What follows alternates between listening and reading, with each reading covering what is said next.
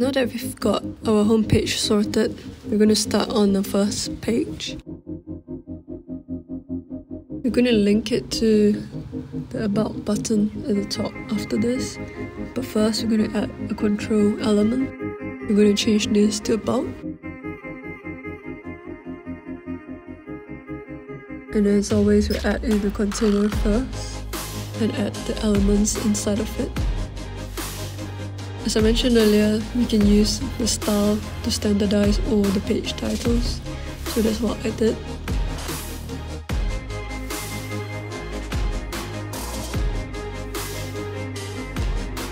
And then based on my design, I was going to add 3 images at the very top of the page, just so it's not full of words and it gives everyone something to look at. So I added a gallery.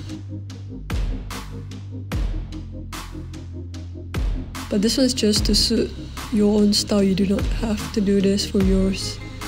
But I will show you how I did mine.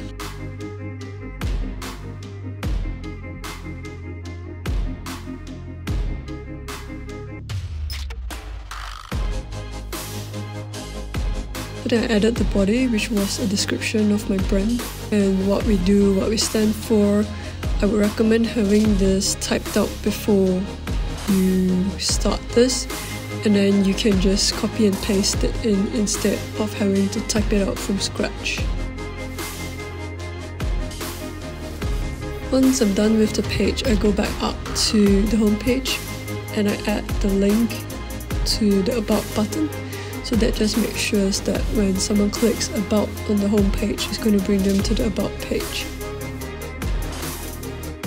So my main purpose of building this website was to have a kind of gallery to showcase the products I sold. Even if it had been sold out and I was no longer making it, I wanted it to be in my portfolio, so to speak. So similar to what I've done before, I added a control, added a section,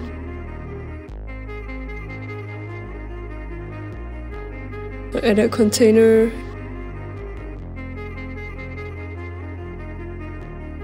and I added the title, and also a gallery which I expanded to fit as many images as I needed to. I then sped up the process of uploading the images because I didn't think you would need to sit through that. And here we go.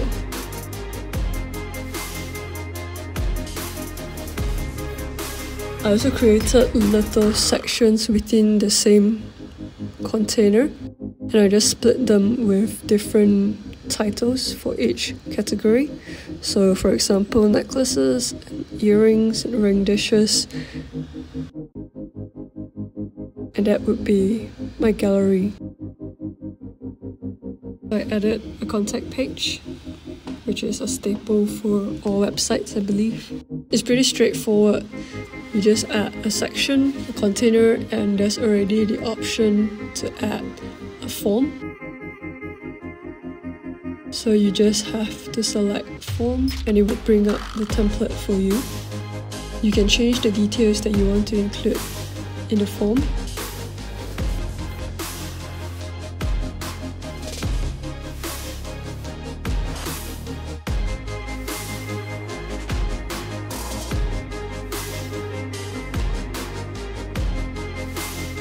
And once you add a page title, that's basically it.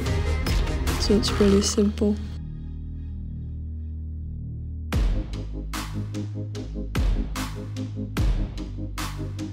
I sat on the first draft for a few days, so I could go back with a fresh set of eyes and see if I missed anything out. I went back and added a button for the shop because I wanted it to stand out instead of kind of blending in with the other pages. So this is roughly how it looks like in here. All the sections are on one long scrollable page for you, but if you go to the actual site, it's going to show up differently with the sections hidden until they click in it.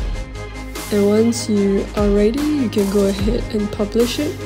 You can publish it to a cart.co URL, or you can also purchase a domain separately and link it up with the website.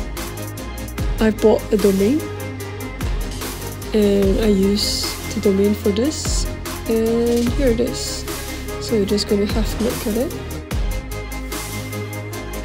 and you can see that the links all work, so you can click into the different pages. Otherwise, it just shows up as the home page in the start. I hope this helps and that you enjoyed it, and good luck building your own.